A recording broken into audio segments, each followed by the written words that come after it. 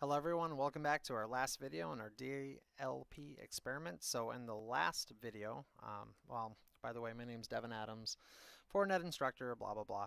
No one's watching these, but I guess technically I should be introducing myself in case you watch these out of order. But anyways, in our last few videos, we're setting up a DLP sensor, and we tried to do the file name match, and that was circumvented pretty easily. But it's less resource intensive. Then we did the file type, which can be tricky because you'll get a lot of false negatives, right? We can't just block all picture files being uploaded.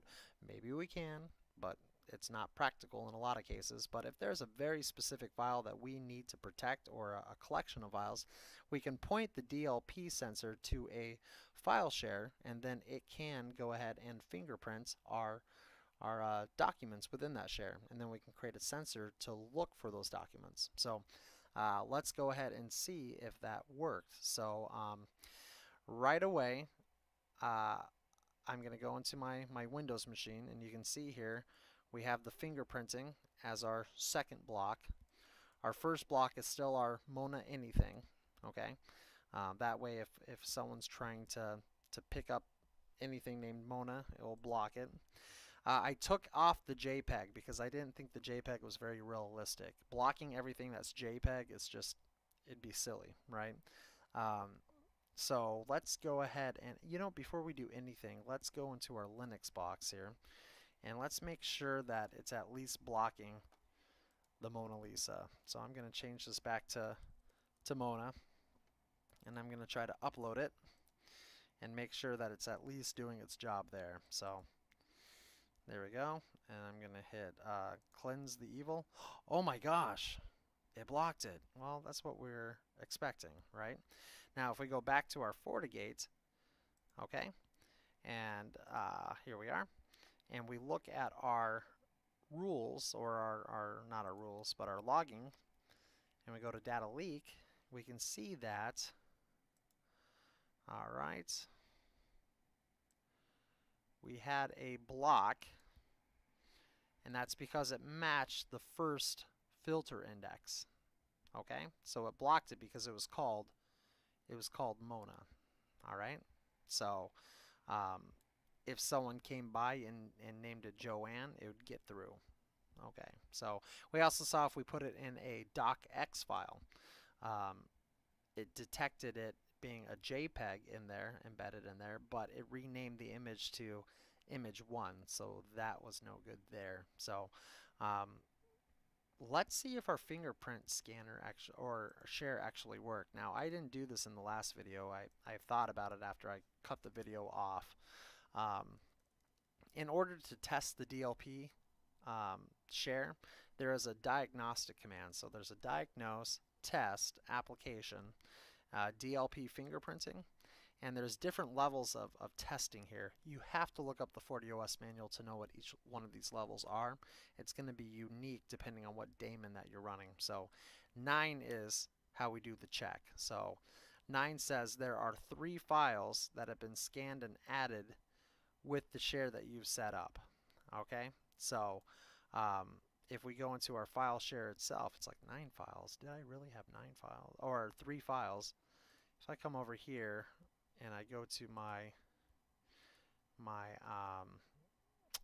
let's see here, my file share, I mean, I have 2 files there, so maybe there's a hidden file in here because I have something open. That is possible, so you got to be careful when you're just doing an everything here. Now normally we'd scan a type like everything PDF, right, of this folder would be classified or something like that, but ours was a Mona no. So it says that it's working, so let's go ahead and see if the fingerprint actually does its job. So somebody comes along and changes that file, all right, and let's go ahead and change it to your junk. This one was that batch file. Get out of here. Never want to see you again. All right, there we go. Let's change Mona now to Joanne. Okay, and let's go ahead and submit that one and see if our sensor now picks it up, our fingerprinting. So let's go to our shady website. All right, and so this is on the share itself. Now it shouldn't really matter Here we go, Joanne. Submit it. Ooh, it went through. Okay, so the file fingerprinting did not scan it. Now I wonder though, let's do it from the actual file share itself. So you know what? Yeah, see the difference in size here, guys? My Mona.jpg was actually way smaller, and this one I converted it. I remember I converted it to BMP, and that's why it was so big, and that's why it got through. So yeah, changing a file to BMP actually circumvented it. So actually, you know what? Let me go ahead and can I rename it from here? Let me see if I can. Here, just one moment. We know it's going to block because of Mona. Let me hit the refresh here. You'll see that the file type. All right. Says success here. It's saying that it's an icon. Okay, sure. So different. Anyways. Weird. All right. Let me go ahead and go on here. Go on here. Sorry guys, kind of flopping all over the place. Doing this by ear. I'm just going to rename it.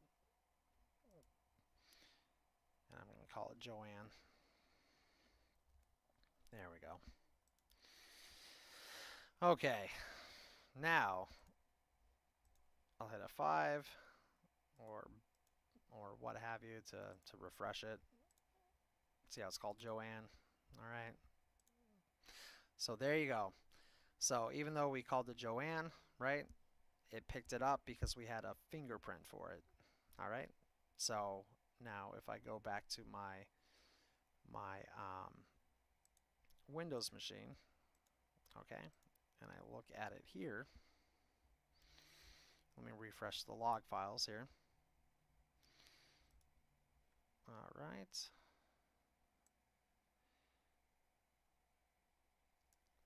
See how it said the filter type was number 4 for the fingerprints. And it wouldn't have mattered if we called it joanne.tex or joanne.pig as long as the file was not converted to something else, right? It would have picked it up. Now, here's the real test. This is what I'm actually curious about. Now, that file is embedded, okay, inside of the docx file. So let's go ahead and take a look at that briefly. Let me make sure it's not the BMP file. So, but let's go back to our Linux box. So, all right, here we go. And I'm going to open that up one more time. So here's my file share. What a smile. All right, we should be able to pop in there. We'll go to Word, Media. Okay, so, I mean, it looks like it's the right file size, but our Mona everything would not pick it up, okay, because it's not called Mona. It was embedded as image 1, and on top of that,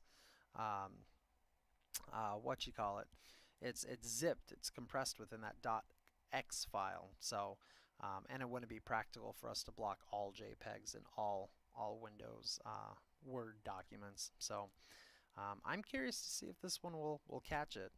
This is kind of the climax of the whole entire video series here. So let's see if fingerprinting will actually capture it here in the embedded file. So, and look at that. Look at that. It did.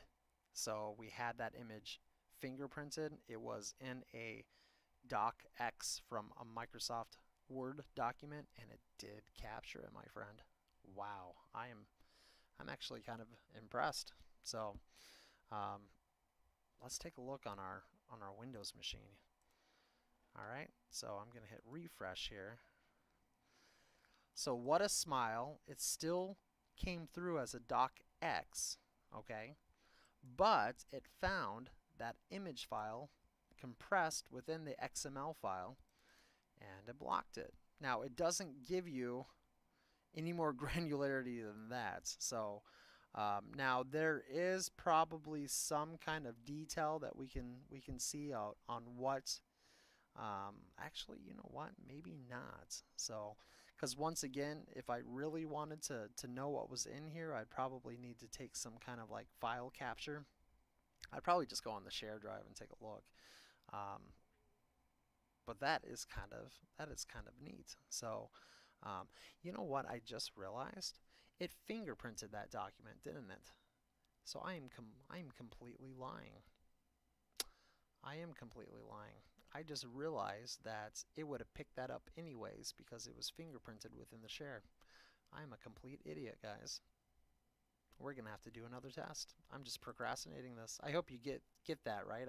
I actually had that document in the share, so that's what was fingerprinted.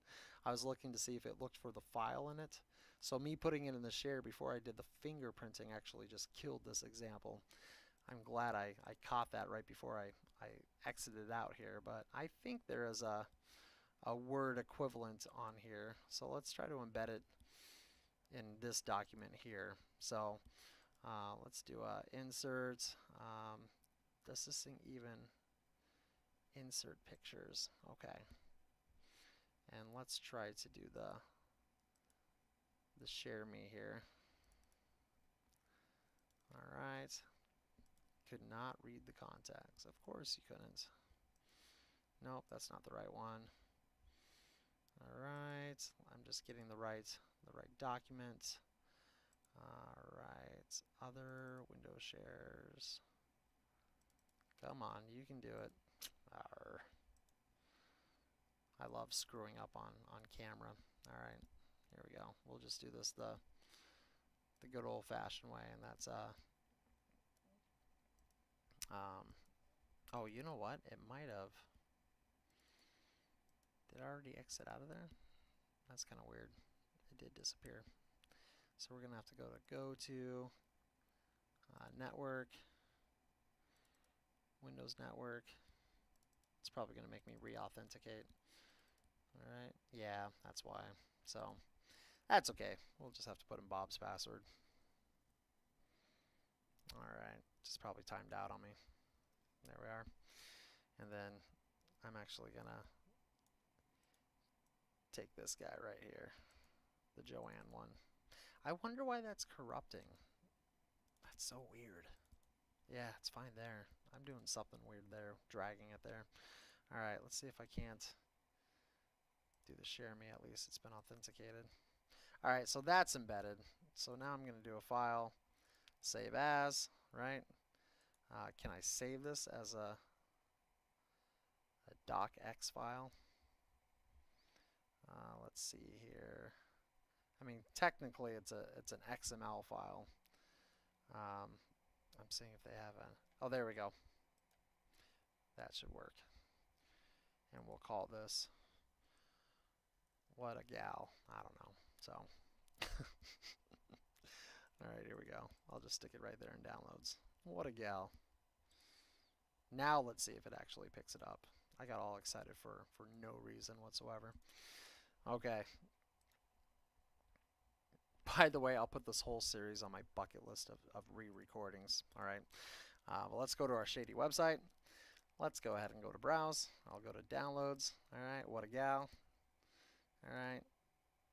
It still picked it up. Okay. That's what I wanted to see. I wanted to see it actually detecting the file embedded within docx, and I was pretty confident that it would. So just to double check here. All right. See, what a gal, fingerprinting, and it was able to detect the fingerprinted image in there.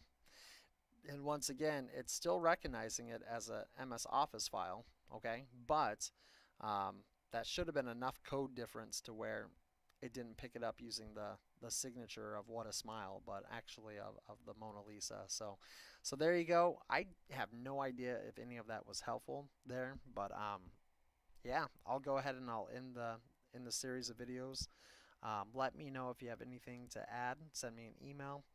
And I'll probably have to re-record these later on, but I hope it's somewhere to start. So Thank you very much for watching, and I'll talk to you guys later. All right.